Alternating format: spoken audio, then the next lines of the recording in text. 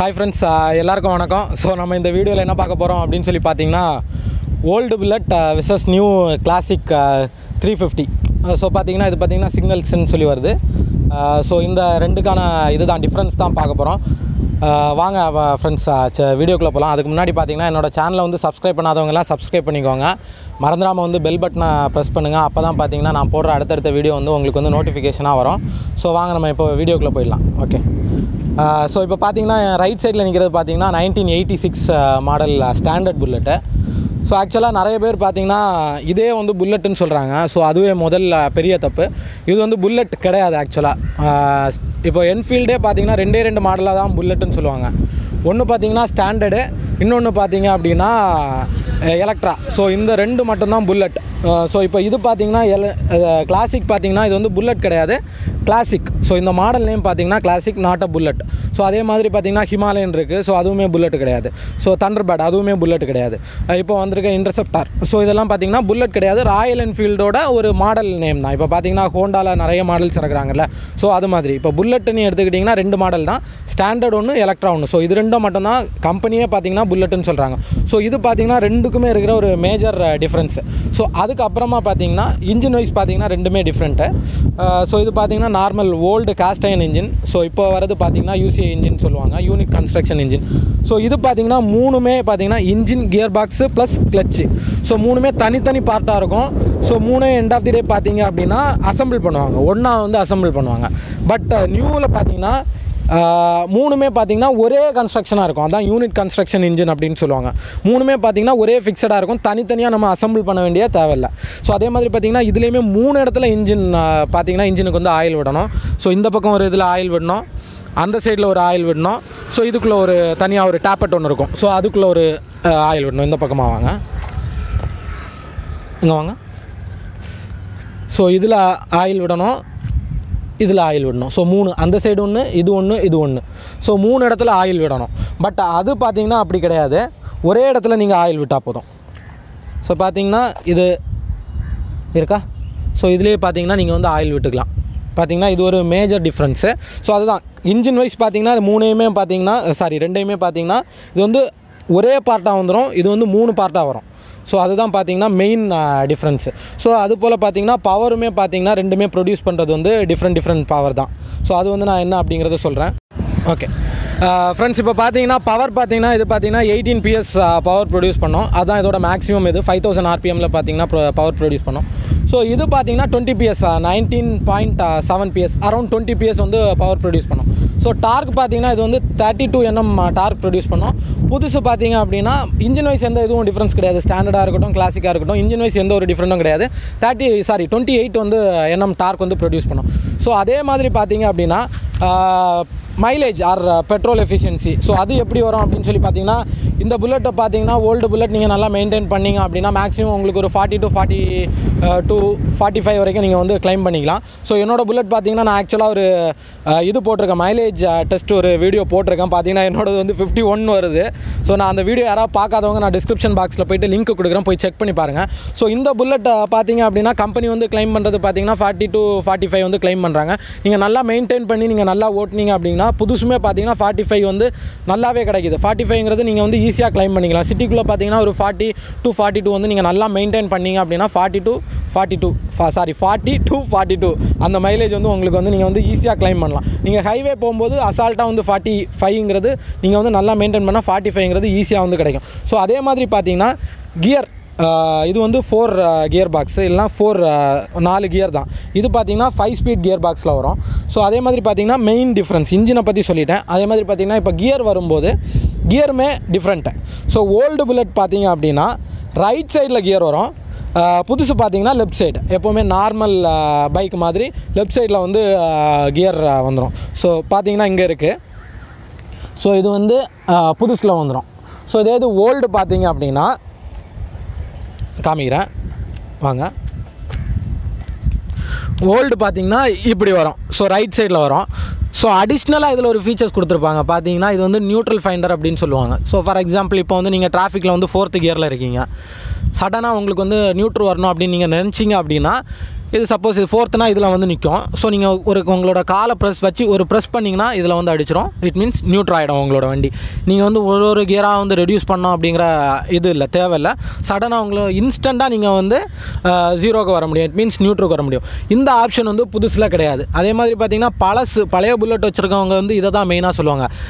Right side வந்து gear, left side வந்து brake. So என்ன சொல்கிறது, அவ்வளோ சீக்கிரத்தில் யாருமே உங்கள் வண்டியை வந்து ஓட்டுறதுக்கோ இல்லை ஓட்டுறதுக்கு பயப்படுவாங்க. இப்போ புதுசாக ஒருத்தவங்க வண்டி வராங்கன்னா, இப்போ புது புல்லட்டை வந்து ஓட்டணுன்னு ஆசைப்பட்டாங்கன்னா தைரியமாக வந்து வாங்கிட்டு போயிடுவாங்க, ஓட்டிடலாம்.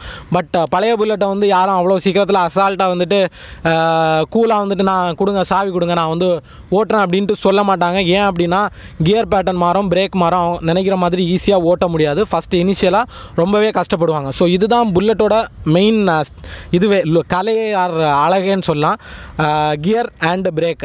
ஸோ இதுதான் மெயின். என்னை பொறுத்த வரைக்கும் பார்த்திங்கன்னா இதுதான் மெயின். நாட் ஒன்லி மீ, யாரெல்லாம் பழைய புல்லட் யூஸ் பண்ணுறாங்களோ அவங்க வந்து இதை தான் மெயினாக சொல்லுவாங்க. ஸோ அதுக்கப்புறமா பார்த்திங்கன்னா பிரேக். ஸோ இதுவும் வந்து ஒரு மேஜர் டிஃப்ரென்ஸ். இப்போ பார்த்திங்கன்னா பிரேக் வந்து லெஃப்ட் சைடில் வரும். ஸோ தெரியுதா? ஸோ இது வந்து பிரேக்கு. ஸோ நார்மல் இப்போ பிரேக்குக்கு வரும்போது பார்த்தீங்க அப்படின்னா ஃபீச்சர்ஸ் சொல்லிடுறேன். இப்போ வர பைக் எல்லாமே பார்த்தீங்கன்னா ஏபிஎஸ்லேயே இறக்க ஆரம்பிச்சிட்டாங்க ராயல் என்ஃபீல்டு. பட் பழசு பார்த்தீங்கன்னா ட்ரம் பிரேக்கு தான். ஸோ ஆவரேஜாக தான் இருக்கும். இப்போ புதுசு வரது பார்த்தீங்கன்னா புதுசு கூட கம்பேர் பண்ண முடியாது. ரெண்டுமே டிஸ்க்கு கொடுக்க ஆரம்பிச்சிட்டாங்க. ப்ளஸ் பார்த்தீங்கன்னா டியூவல் சேனல் ஏபிஎஸ் கொடுக்க ஆரம்பிச்சிட்டாங்க. ஸோ இப்போ இந்த வண்டியோட பிரேக் பார்த்தீங்க அப்படின்னா ஏபிஎஸ்லேயே கொடுக்க ஆரம்பிச்சிட்டாங்க. உங்களுக்கு தெரியுதா? Dual channel. So front and back வந்து ஏபிஎஸ்லேயே வந்துடும். ஸோ அதனால் வந்து பிரேக்கை வந்து நம்ம வந்து கம்பேர் பண்ண முடியாது புதுசுக்கும் பழசுக்கும். ஸோ பார்த்திங்க அப்படின்னா இது வந்து நார்மல் ட்ரம் பிரேக் தான். ஸோ நம்ம வந்து நீங்கள் வந்து எக்ஸ்பெக்ட் பண்ணுற அளவுக்கு வந்து உங்களால் வந்து இதில் பெர்ஃபார்ம் பண்ண முடியாது. நான் இதுக்கு முன்னாடி ஒரு வீடியோவில் போட்டிருந்தேன், பிரேக் வந்து நான் வந்து ரொம்ப மோசமாக இருக்கும் அப்படின்னு சொல்லியிருந்தேன். எஸ், மோசமாக தான் இருக்கும். பட் நிறைய பேர் வந்து கமெண்ட் பண்ணுறாங்க, இல்லை பழைய புல்லட் யூஸ் பண்ணுறவங்க வந்து நல்லாயிருக்கும் அப்படின்னு சொல்கிறாங்க. பட் என்னால் வந்து அந்த பாயிண்ட்டை வந்து அக்ரி பண்ணிக்க முடியாது. இருக்கும், ஆவரேஜாக இருக்கும், அவ்வளோதான் என்னால் வந்து சொல்ல முடியும். ரொம்ப வந்து பெர்ஃபெக்டாலாம் இருக்குன்னு சொல்ல முடியாது. நீங்கள் ஒரு 60 above போயிட்டு நீங்கள் வந்து ஒரு இடத்துல ஸ்டாப் பண்ணோம், இல்லை சடனாக ஒரு பிரேக் யாரோ கிராஸ் பண்ணிட்டாங்க, நீங்கள் வந்து நிப்பாட்டணும்னு நினச்சா நிப்பாட்ட முடியாது. ஸோ நான் வந்து அந்த பிரேக்கிங் பார்த்திங்கன்னா நிறைய பேர் வந்து ஓல்டு புல்லட்டில் வந்து சூப்பராக இருக்கும் அப்படின்னு சொல்லுவாங்க. என்னையுமே நிறைய பேர் திட்டிருக்காங்க. நான் வந்து அதை அக்செப்டே பண்ணிக்க மாட்டேன். என்னை பொறுத்த வரைக்கும் ஓல்டு புல்லட்டில் ஆவரேஜ் தான், பிலோ ஆவரேஜ் ஆர் ஆவரேஜ் தான் நான் சொல்லுவேன்.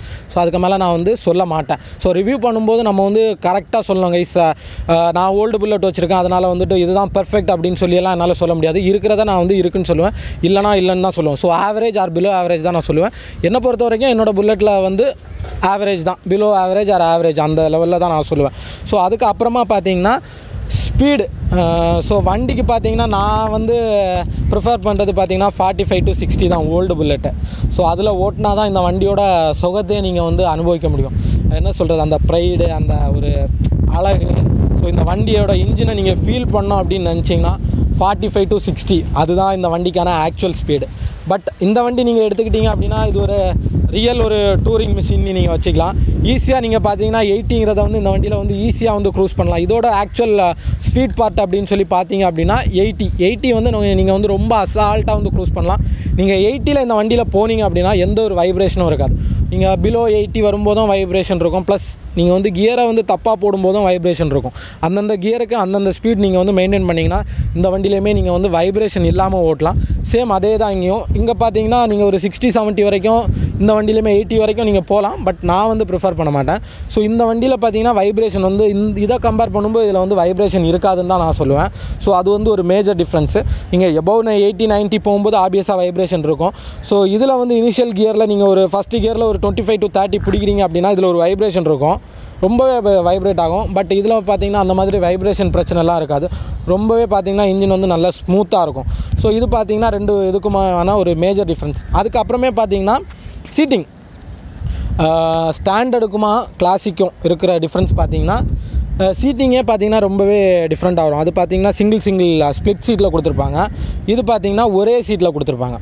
ரெண்டுலேயுமே எது கம்ஃபர்ட்டாக இருக்கும் அப்படின்னு சொல்லி என்கிட்ட கேட்டிங்க அப்படின்னா ஸ்டாண்டர்ட் கம்ஃபர்ட்டாக இருக்குமா, இல்லை ஸ்ப்ளிட் சீட்டில் நல்லா பெருசாக கொடுத்துருக்காங்க அப்படிங்கிறதுனால கிளாசிக் கம்ஃபர்ட்டாக இருக்குமா அப்படின்னு சொல்லி கேட்டிங்க அப்படின்னா கம்ஃபர்ட்டுக்கு வந்து ஸ்டாண்டர்ட் தான். ஸ்டாண்டர்டாக அடிச்சிக்கிறதுக்கு பைக்கே இல்லை. ஸோ இந்த பைக்கோட கம்ஃபர்ட் பார்த்திங்கன்னா வேறு எந்த ஒரு பைக்லேயும் வராது. ஈவன் கிளாசிக்கில் கூட வராது. அந்த அளவு பார்த்திங்கன்னா இந்த பைக்கோட சீட்டிங் பார்த்திங்கன்னா ரொம்பவே கம்ஃபர்ட்டாக இருக்கும். புதுசில் வந்து அந்த அளவுக்கு கம்ஃபர்ட் இல்லை, புது ஸ்டாண்டர்ட்லேயுமே இந்த அளவுக்கு இல்லை. ஏன் அப்படின்னா கொஞ்சம் வந்து அவங்க ஹேண்டில் பாரெல்லாம் சேஞ்ச் பண்ணியிருக்காங்க. இப்போ டிஃப்ரென்ஸ் பார்த்திங்கன்னா இதோட ஹேண்டில் பார் வந்து வேறு மாதிரி இருக்கும்.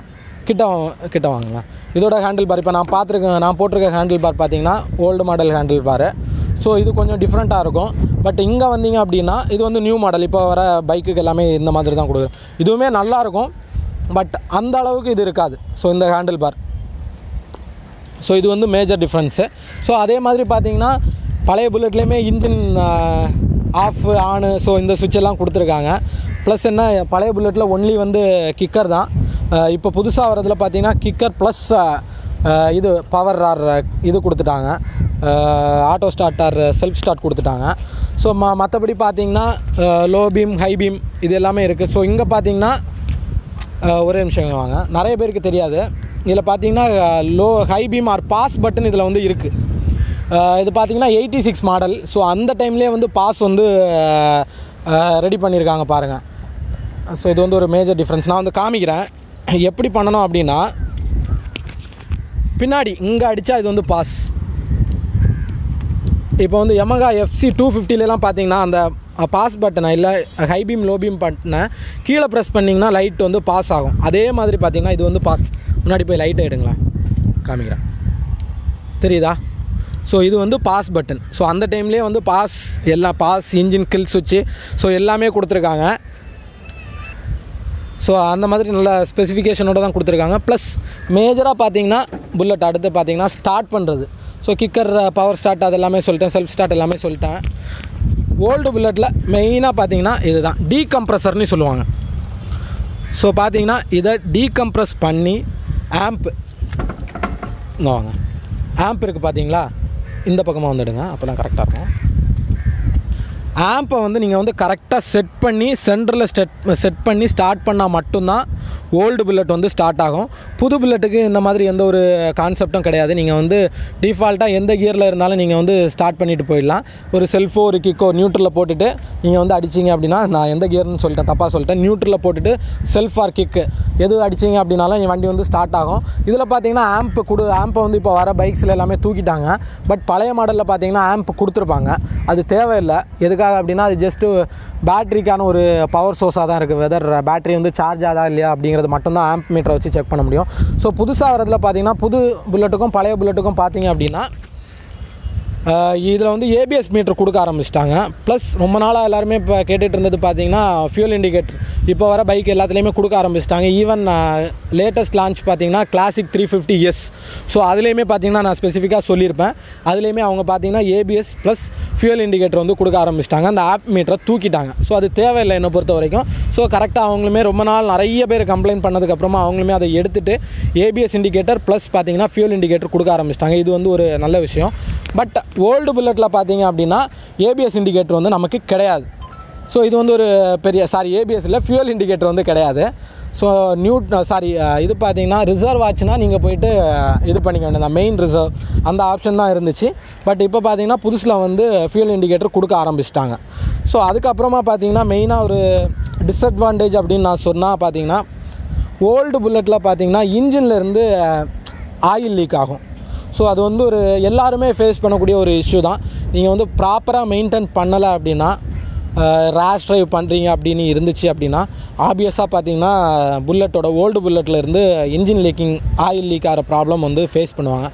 ஸோ அதனால தான் நான் திரும்பவும் சொல்கிறேன், ஒரு 45 to 60 இந்த ஸ்பீடை வந்து நீங்கள் மெயின்டைன் பண்ணிங்க அப்படின்னா இந்த இன்ஜின் ஆயில் லீக்கிங்லேருந்து நீங்கள் வந்து உங்களோட பைக்கை வந்து 90 to 95% வந்து ரெடியூஸ் பண்ணிடலாம். இந்த ஸ்பீட் நீங்கள் வந்து மெயின்டைன் பண்ணாலே போதும். உங்களோட பைக்கு பார்த்தீங்கன்னா கிட்டத்தட்ட நான் வந்து ஒரு பைக் ரெடி பண்ணி ஒரு 2 வருஷம் ஆகுது. இந்த டிசம்பர் வந்துச்சுன்னா 2 வருஷம். ஸோ என்னோடய பைக்கில் இப்போ வரைக்கும் எந்த ஒரு ஆயில் லீக்கிங் பிரச்சனையும் இல்லை. ஸோ பார்த்தீங்கன்னா தெரியும், எந்த ஒரு ஆயில் லீக்கிங் பிரச்சனையும் எங்கேயுமே இல்லை. அந்த சைட்லேயும் சரி இந்த சைட்லேயும் சரி எந்த ஒரு பிரச்சனையும் கிடையாது. ஸோ நீங்கள் வந்து இந்த மாதிரி மெயின்டைன் பண்ணாலே போதும். நீங்கள் வந்து இது பண்ணிக்கலாம். நீங்கள் லைட்டாக கழுவி மட்டும் ப்ராப்பராக நீங்கள் மெயின்டைன் பண்ணிங்க அப்படின்னாலே போதும். ஆயில் லீக்கிங் பிரச்சனையிலேருந்து நீங்கள் வந்து 90 to 95% வந்து உங்களோட பைக்கை வந்து காப்பாற்றிக்கலாம். ஓகே, அதுக்கப்புறமா பார்த்தீங்கன்னா நிறைய பேர் வந்து தப்பாகவே புரிஞ்சுக்கிறாங்க. புதிய புல்லட்டோட பழைய புல்லட் தான் வெயிட்டுன்னு சொல்கிறாங்க. நான் இது வந்து இந்த 2வது வீடியோவில் சொல்கிறேன். கிடையாது, பழைய புல்லட்டை விட புதிய புல்லட் ஆர் புதிய கிளாசிக் தான் வெயிட்டு ஜாஸ்தி. ஸோ இப்போ இங்கே இருக்குது பார்த்தீங்களா, இந்த பைக் பார்த்தீங்கன்னா 192 kg வரும். பட் இது பார்த்தீங்கன்னா 165 kg தான் வரும். ஸோ எது வெயிட்டு ஜாஸ்தி அப்படின்னா உள்ளே இருக்கக்கூடிய கிராங்க்கு தான் வெயிட்டு ஜாஸ்தி. ஸோ பார்த்தீங்கன்னா நான் வந்து கிராங்க் வெயிட்டை வந்து நான் வந்து சொல்ல விரும்பலை. ஏன் அப்படின்னா ஒவ்வொரு வண்டிக்கு ஒவ்வொரு கிராங்க் இருக்கும். நான் இப்போ போய்ட்டு ஒரு ஸ்பெசிஃபிக்காக இந்த வண்டியில் நான் இப்போ வந்து ஒரு 12 kg இருக்குது அப்படின்னு நான் சொன்னேன் அப்படின்னா எக்ஸாம்பிளுக்கு. ஸோ இதுவே பார்த்தீங்கன்னா இல்லை இந்த வண்டிக்கு இந்த கேஜி வராதுன்னு சொல்லி நிறைய பேர் வந்து சொல்லுவாங்க. எஸ், ஸோ நான் வந்து அந்த கிராங்க் வெயிட்டை பற்றி சொல்ல விரும்பலை. ஸோ ஆப்வியஸாக பார்த்தீங்கன்னா பழைய புல்லட்டில் இருக்கக்கூடிய கிராங்க் வெயிட்டு தான் ஜாஸ்தி, வண்டி வெயிட்டு ஜாஸ்தி கிடையாது. புது வண்டி தான் வெயிட்டு ஜாஸ்தி. பட் கிராங்க் உள்ளே இருக்கக்கூடிய கிராங்க் வந்து புது வண்டிக்கு வெயிட்டு கம்மி. ஏன் அப்படிங்கிறத சொல்லிடுறேன். இவங்க வந்து செல்ஃப் ஸ்டார்ட் கொடுக்க ஆரம்பிச்சிட்டாங்க. எவ்வளோ தூரம் கிராங்க் வெயிட்டு ஜாஸ்தியாக இருக்குதோ அவ்வளோ தூரம் அது பேட்டரியிலேருந்து எடுத்து பவர் எடுத்து அது வந்து வண்டியை வந்து ஸ்டார்ட் பண்ணுறதுக்கு கஷ்டப்படும். ஆர் பேட்ரி வீக்காகும், இன்ஜினுக்கு ப்ராப்ளம் வரும். ஸோ அதனால் பார்த்திங்கன்னா அவங்க வந்து கிராங்க் வெயிட்டை வந்து கம்மி பண்ண ஆரம்பிச்சிட்டாங்க. ஸோ இதுதான் பார்த்திங்கன்னா மெயின் டிஃப்ரென்ஸ். நீங்கள் செல்ஃப் ஸ்டார்ட் பண்ணும்போது நல்ல பவராக ஒரு அடி அடிச்சிங்கன்னா வண்டி வந்து ஸ்டார்ட் ஆகிடும். ஸோ கிராங்க் வெயிட்டு ஜாஸ்தியாக இருந்தாலும் நீங்கள் கிக் அடித்து ஸ்டார்ட் பண்ணுறதுக்கும் செல்ஃப் அடித்து ஸ்டார்ட் பண்ணுறதுக்குமான டிஃப்ரென்ஸ் இதுதான். ஸோ நீங்கள் வந்து கிராங்க் வெயிட்டு ரெண்டுக்குமே ரெண்டில் கம்பேர் பண்ணும்போது இது ஜாஸ்தி, இது கம்மி. நாட் வண்டியோட வெயிட்டு இது கம்மி, புதுசு தான் ஜாஸ்தி. ஓகே கைஸ், அதுக்கு அப்புறமா பார்த்தீங்க அப்படின்னா ரெண்டுமே பார்த்தீங்கன்னா வீல்ஸ் பார்த்தீங்கன்னா சேம் தான். ஸோ இப்போ வரதுக்கு பார்த்தீங்கன்னா பவுடர் கோட்லாம் அடித்து அழகாக கொடுக்க ஆரம்பிச்சிட்டாங்க. பட் பழசில் பார்த்தீங்கன்னா குரோம் தான். ஸோ நீங்கள் வேணுன்னா மாற்றிக்கலாம். பட் ரெண்டுமே சேம் தான் என்னை பொறுத்த வரைக்கும், எந்த ஒரு இதுவும் இல்லை. டயர் சைஸ் வந்து பின்னாடி பார்த்தீங்கன்னா ஸ்டாண்டர்டுக்கு எப்போவுமே பார்த்தீங்கன்னா சின்ன டயராக கொடுத்துருப்பாங்க. பட் கிளாசிக் நீங்கள் வரும்போது அவங்க வந்து 110 செஷன் டயர் வந்து கொடுக்க ஆரம்பிச்சிட்டாங்க. ஸோ நீங்கள் வந்து டயர் கொஞ்சம் பெருசாக இருக்கும்போது உங்களுக்கு வந்து ரோடில் ஓட்டுற அந்த கிரிப்பு ஆர் ஹை ஸ்பீடில் கொஞ்சம் ஸ்டெபிலிட்டி வந்து ஜாஸ்தியாக இருக்கும். ஸோ நான் திரும்பவும் சொல்கிறேன், இந்த வண்டி வந்து ஸ்பீடுக்காக ரெடி பண்ணது கிடையாது. இந்த டயரே நமக்கு போதுமானது. ஸோ சின்ன டயராக இருந்தாலுமே நீங்கள் வந்து நல்லாவே அந்த வண்டியை வந்து ஃபீல் பண்ணி ஓட்டலாம், என்ஜாய் பண்ணி ஓட்டலாம். ஸோ அதுக்கு வந்து ரொம்பவே நல்லாயிருக்கும். அதுக்கு அப்புறமா பார்த்தீங்கன்னா மேஜர் டிஃப்ரென்ஸ் பார்த்தீங்கன்னா இதோட நிறைய பேர் சொல்லியிருக்க மாட்டாங்க. செயின் லூப் நீங்கள் வந்து பழைய புல்லட்டுக்கு பண்ண வேண்டாம். பட் புதிய புல்லட்டுக்கு வந்து நீங்கள் வந்து செயினுக்கு வந்து லூப் பண்ணணும். ஸோ இங்கே பார்த்தீங்கன்னா செயின் லூப் மினிமம் ஒரு 500 to 600 கிலோமீட்டருக்கு பார்த்தீங்கன்னா செயினை வந்து நீங்கள் வந்து லூப் பண்ணணும். ஏன் அப்படின்னா இதுக்கு வந்து இன்ஜினில் இருந்து ஆயிலோ இல்லை எதுவுமே வராது. பட் பழைய புல்லட் எடுத்துக்கிட்டிங்க அப்படின்னா இன்ஜினே லூப் பண்ணிடும். இன்ஜினே வந்து ஆயில் வந்து நீங்கள் ஸ்டார்ட் பண்ணும்போது இன்ஜினே வந்து செயினுக்கு வந்து ஆயிலை வந்து ஸ்ப்ரே பண்ணிடும். ஸோ நான் கிட்டத்தட்ட 12,000 கிலோமீட்டர் தாண்டிடுச்சு. நான் இது வரைக்கும் ஒரு வாட்டி கூட செயினை வந்து லூப் பண்ணதில்லை. ஸோ அதே மாதிரி பார்த்தீங்கன்னா செயின் வந்து இந்த செயின் ஸ்ப்ராக்கெட் வந்து ஓல்டு புல்லட் வந்து புது புல்லட்டை விட ஜாஸ்தியாகவே கொடுக்கும். ஸோ இப்போ எக்ஸாம்பிள் இது நீங்கள் நல்லா மெயின்டைன் பண்ணிங்க அப்படின்னா அட்லீஸ்ட் மினிமம் 25,000 to 30,000 வந்து கிலோமீட்டர்ஸ் வந்து இந்த செயின் ஸ்ப்ராக்கெட் போகும். பட் புதுசு வந்து நீங்கள் செயின் ஸ்ப்ராக்கெட் வந்து நீங்கள் ப்ராப்பராக மெயின்டைன் பண்ணாமல் லூப் பண்ணாமல் விட்டீங்க அப்படின்னா எக்ஸாம்பிள் பார்த்தீங்கன்னா நீங்கள் எதுவுமே பண்ணல, மெயின்டைன் பண்ணல, லூப் பண்ணல, எதுவுமே பண்ணல அப்படின்னா ஒரு 9,000 வந்து 8,000 to 9,000 வந்து செயின் ஸ்ப்ராக்கெட் மாற்றினவங்களே நான் பார்த்துருக்கேன். ஸோ நீங்கள் வந்து ப்ராப்பராக மெயின்டைன் பண்ணிங்க அப்படின்னா 20,000 to 25,000 இந்த செயின் ஸ்ப்ராக்கெட்டுமே வரும். ஸோ நீங்கள் வந்து மெயின்டைன் பண்ணுறதுல தான் இருக்குது.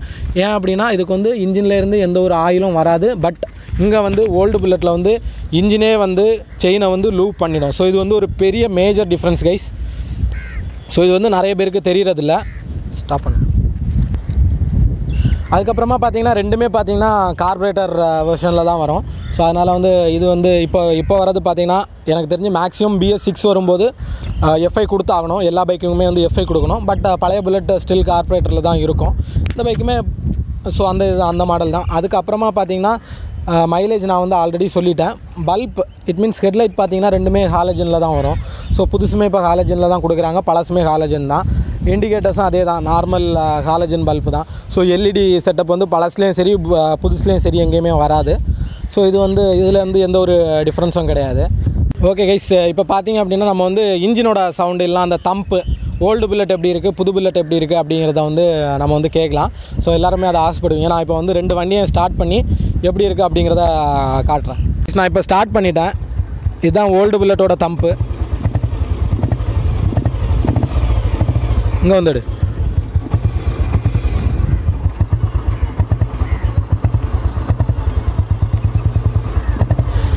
அதே மாதிரி மெயினாக ஒன்று இருக்குது கைஸ். சரி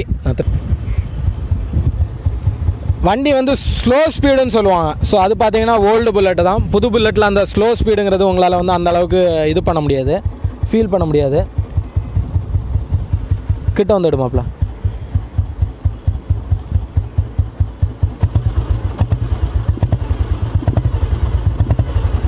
புல்லட் ஆக்சுவலாக இந்த கண்டிஷனில் தான் இருக்கணும், எந்த ஒரு இன்ஜின்லேருந்து எந்த ஒரு சவுண்டும் வராமல். இன்ஜின் எடுப்போம்.